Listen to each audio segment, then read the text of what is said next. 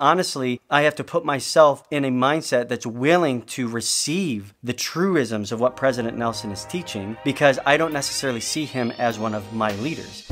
Hello Saints, my name is Jeff. I'm a pastor exploring everything I can about the Church of Jesus Christ of Latter-day Saints. And one of the best things that I can do to learn about what the church teaches and practices is to watch their conference talks. Twice a year, Latter-day Saints converge on Salt Lake City, where all of the church leadership gathers and gives a series of talks over the course of a few days, touching on specific and relevant topics of doctrine and practice, and anything else that they feel they need to share with the church. And at a recent general conference, the president of the Church of Jesus Christ of Latter-day Saints, Russell M. Nelson, who is also considered a living prophet, gave a talk on the topic of peacemakers. Now, the talk is quite lengthy, so I'm not going to show the whole thing, but I'll give my thoughts on the main points, and I'll leave a link in the description to the entire talk. So, let's dive in.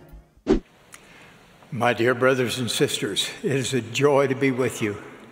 During my surgical internship many years ago, I assisted a surgeon who was amputating a leg filled with highly infectious gangrene.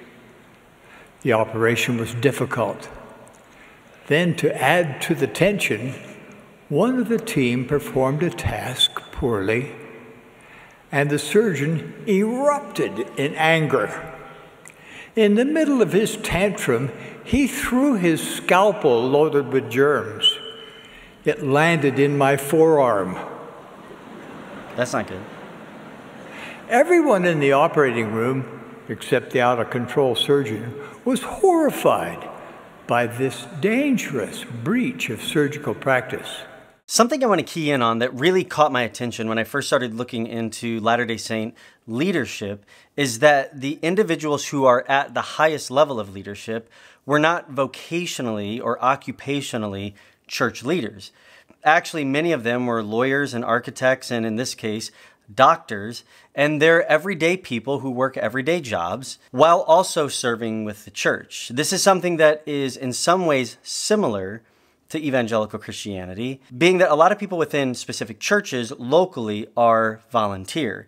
So you'll have a lot of ministries like men's ministry, women's ministry, children's ministries, and a lot of the individuals who help with that volunteer to help. But when it comes to pastors, it is more common than not that the pastors are fully vocational or they work full-time as pastors. And even at the top level, denominationally, most church leaders in each denomination at the highest level are doing it full time. Now, I know that's probably the case at the highest level in the Latter-day Saint Church now, but it is interesting to hear that Russell M. Nelson isn't a career religious leader, that he's actually a career doctor while also fulfilling certain roles of leadership within the church. Gratefully, I did not become infected, but this experience left a lasting impression on me.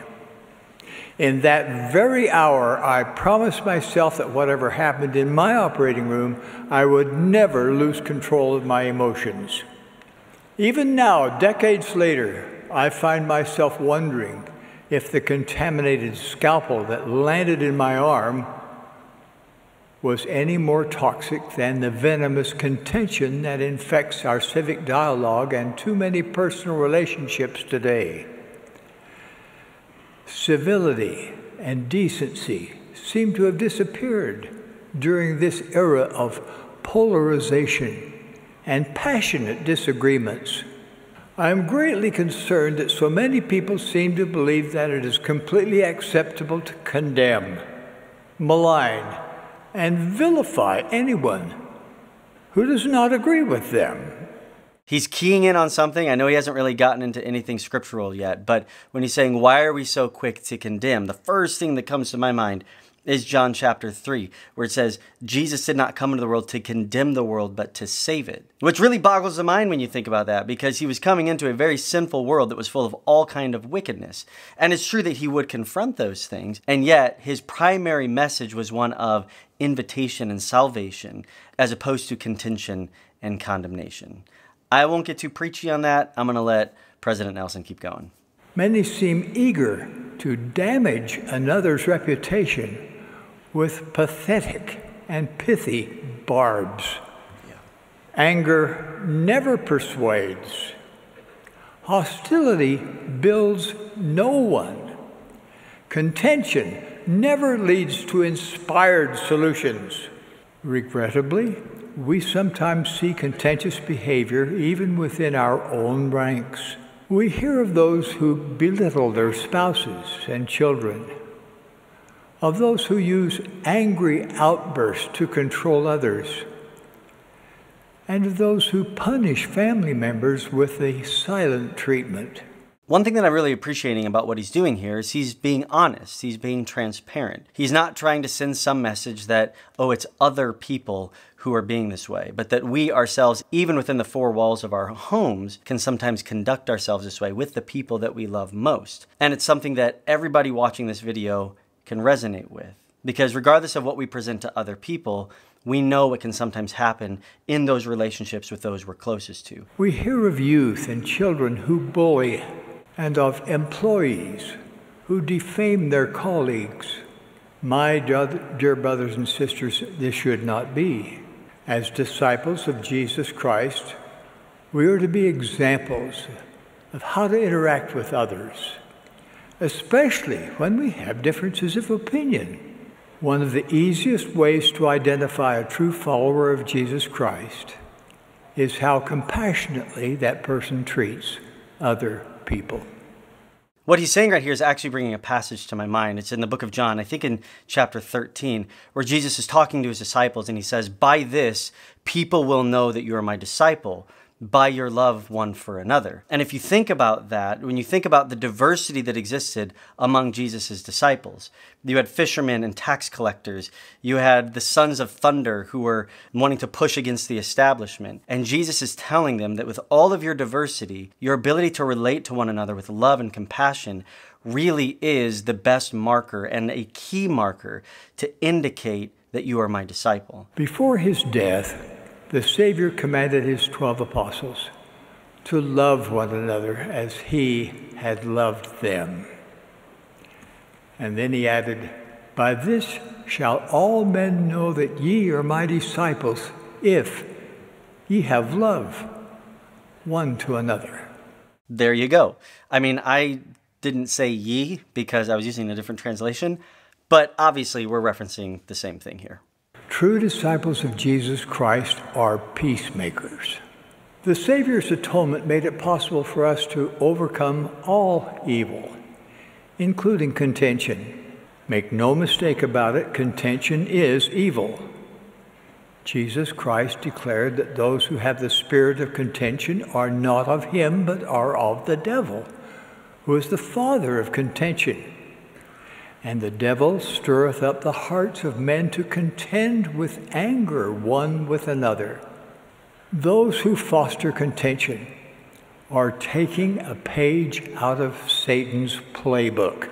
Now, I don't disagree with what President Nelson is saying here. I think one thing that I might draw out is there's a difference between a contention that is meant to tear someone down or to do harm to them. There's also another type of contending with someone for the purpose of correcting them because you love them. So sometimes I have to contend with my kids, maybe even get contentious with my kids, for the purpose of correcting them or for the purpose of even protecting them. But I get what he's saying here, that there is a type of contention that is evil, a type of contention that comes from Satan. And it's the type that's meant to self-protect, to tear down someone else, and to do harm. And there I agree that that is one of Satan's greatest tools and something that we really need to be careful we're not falling into. My dear brothers and sisters, how we treat each other really matters. How we speak to and about others, at home, at church, at work, and online, really matters. Today I'm asking us to interact with others in a higher, holier way. There's a real current application to what he's saying here. If you think about how people related even 50 or 100 years ago, we were isolated in communities by proximity. But now that we're online and we're connecting with people all over the place, and we have this virtual dynamic that all of us can live within or hide behind, sometimes we feel that there's a sense that we can say what we want or or proclaim what we want about how we feel about others without really counting the cost or really understanding what those words mean or how they're going to make other people feel. So the fact that he's saying how we view people, how we talk about them, what we think about them matters is 100% true. It's when we think that our regard for other people doesn't matter, or we're just flippant about it, that we give ourselves permission to say things or maybe even do things in regard to other people that push us down a path of unrighteousness that we really need to guard ourselves from. Please listen carefully. If there is anything virtuous, lovely, or of good report or praiseworthy that we can say about another person, whether to his face or behind her back, that should be our standard of communication. If a couple in your ward gets divorced, or a young missionary returns home early, or a teenager doubts his testimony, they do not need your judgment. They need to experience the pure love of Jesus Christ reflected in your words and actions. What he's saying here is so important because especially within religious or faith contexts, we can get very passionate about certain virtues. Marriage, when he's talking about divorce. Faith, when he's talking about testimony. But what he's driving at here is though those are virtuous things, there is a higher virtue. This is 1 Corinthians chapter 13. A higher virtue of love that still must lead us into conversations with people who in other areas of virtue might be struggling. And I really do need to point out, these issues of being judgmental or harsh with people who might be struggling with certain issues of religious or faith virtues or lifestyle is something that we very much have to deal with within evangelical churches, where we can find ourselves becoming very harsh with individuals who might not be falling in line or living in a way that we believe they need to be living. Which is why this call to a higher virtue of love is so important. If a friend on social media has strong political or social views that violate everything you believe in, an angry, cutting retort by you will not help. Building bridges of understanding will require much more of you. But that is exactly what your friend needs. Contention drives away the Spirit every time. Contention reinforces the false notion that confrontation is the way to resolve differences. But it never is. Contention is a choice. Peacemaking is a choice. You have your agency to choose contention or reconciliation. I love what he's saying here, that contention is a choice, which it is. Whenever you want to respond to somebody online, or whenever you want to text somebody back, or even when we want to respond or react to a spouse or to a coworker, it's a choice. But if contention is a choice, so is peacemaking. And for him to put out the call to make the choice of peacemaking is a good one. Brothers and sisters, we can literally change the world. One person and one interaction at a time. By modeling how to manage honest differences of opinion with mutual respect and dignified dialogue. Differences of opinion are part of life. Brothers and sisters, the pure love of Christ is the answer to the contention that ails us today. Charity propels us to bear one another's burdens rather than heap burdens upon each other. The pure love of Christ allows us to stand as witnesses of God at all times and in all things, especially in tense situations. So focusing on charity, I think another way that we can understand charity is simply with the word love. When we love others, there's a willingness to let our guard down and to be more giving in a relationship as opposed to just taking, where we can conduct ourselves in a manner that's for the benefit of the other person as opposed to self-preservation or something that benefits us.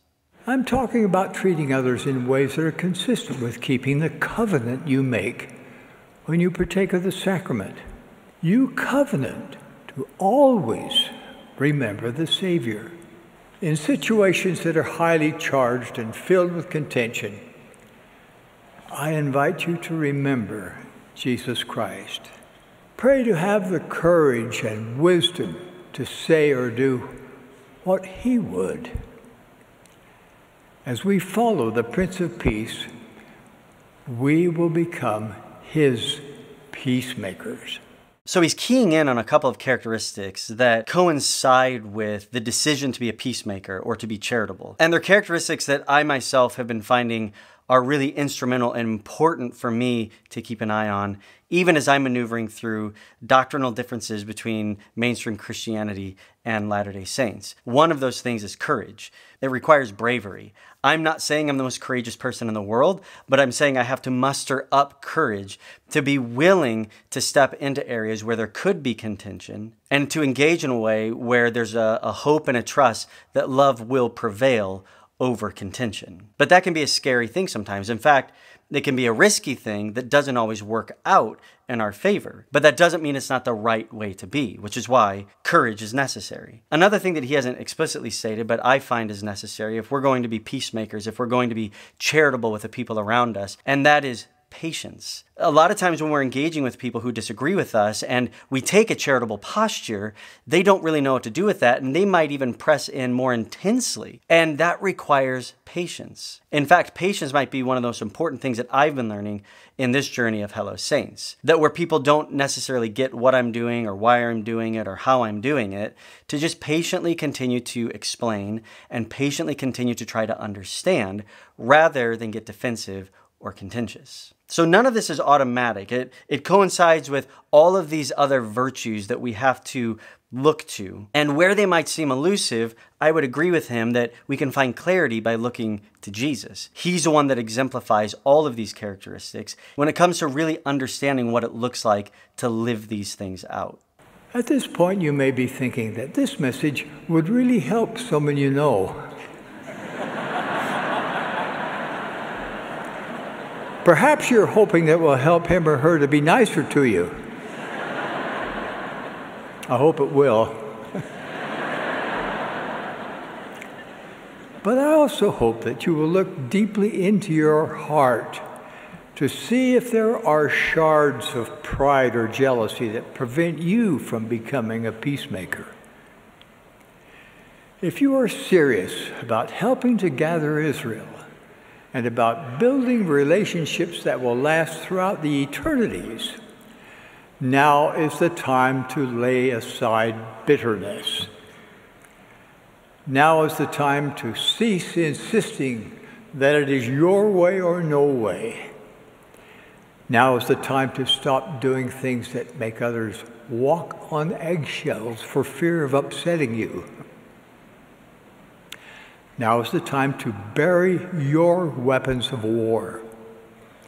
If your verbal arsenal is filled with insults and accusations, now is the time to put them away. You will arise as a spiritually strong man or woman of Christ. When he's talking about this verbal arsenal, I think that's really helpful because in the same way that we can prepare to be contentious, or ways that we might have tucked away certain patterns that have been successful in winning arguments, there are ways that we can have an arsenal of love. I think that's a really helpful and a reasonable and thought-provoking challenge. The temple can help us in our quest. There we are endowed with God's power, giving us the ability to overcome Satan, the instigator of all contention. Cast him out of your relationships. Note that we also rebuke the adversary every time we heal a misunderstanding or refuse to take offense. Peacemakers thwart the adversary. So obviously when he makes reference to the temple playing a role in some of this, how I would say that differently as an evangelical is that the Holy Spirit is really the one that's going to enable us and empower us to look like Christ, because really the Spirit of God is the Spirit of Christ. And this is one of the reasons why we hold so dearly to a passage in 1 Corinthians that talks about how we are the temple. We are the body of Christ. We are the building within which Jesus resides by the Holy Spirit. So another way you can think of it is when Jesus left earth, he said it was good that he would leave earth because then he could send the helper, or his Spirit, the Holy Spirit. At which point, where Jesus is physically ascended to heaven, he is still in a sense physically present because his church is filled with the Holy Spirit, and we are going throughout the world demonstrating the fruit of the Holy Spirit to those around us. So where he would point to the temple as a helpful way in which we can find that enablement and empowerment, we would quite simply say we need to rely on the Holy Spirit that he has given us to function in a way that's going to exemplify Jesus, look like Jesus, and really point to Jesus. Let us as a people become a true light on the hill, a light that cannot be hid. Let us show that there is a peaceful and respectful way to resolve complex issues, and an enlightened way to work out disagreements. As you demonstrate the charity that true followers of Jesus Christ manifest, the Lord will magnify your efforts beyond your loftiest imagination. My dear brothers and sisters, the best is yet to come for those who spend their lives building up others. Today, I invite you to examine your discipleship within the context of the way you treat others. I bless you to make any adjustment that may be needed so that your behavior is ennobling, respectful, and representative of a true follower of Jesus Christ. I bless you to replace belligerence with beseeching, animosity with understanding, and contention with peace. I so testify in the sacred name of Jesus Christ. Amen. I can honestly respond to and react to this talk from President Nelson with an agreeable amen, because this really is in line with the posture that I'm trying to take with Hello Saints. And I just want to point to two things from my perspective that might share a slightly unique angle from an evangelical pastoral standpoint. And the first one is this: the reason why we want to be peacemakers is not just so we can be good people, but because it is that type of love and charity and grace that God has shown us that has been so transformational. In fact, if it wasn't for the kindness of God that has led us to repentance, we believe that we would die in our sins and forever be eternally separated from God. So when Paul is talking about the love of God is clearly seen by this, that while we were still sinners, Christ died for us, that really is the greatest act of love and charity that actually brought peace between God and mankind. Where by default there's enmity between God and man because of sin, he crosses that divide with Jesus. So we would say that there's an added layer that points to the mission of God and the love of God when we are peacemakers, when we are loving people, when we're providing grace. What we're doing is we're representing God. And we have a greater opportunity to really exemplify the testimony of God's kindness and love and compassion in our lives. This is a helpful reminder for me. And honestly, I have to put myself in a mindset that's willing to receive the truisms of what President Nelson is teaching, because I don't necessarily see him as one of my leaders. This doesn't come automatically. It takes intentionality. And I would say, most importantly, it takes a close relationship with God, understanding his love for us, and relying on his Holy Spirit to help us exemplify Jesus to the people around us, so that anyone and everyone that we encounter, whether we agree with them or disagree, can see Jesus clearly. And that is something that I can agree with. I really appreciate President Nelson's posture. I appreciate his tone.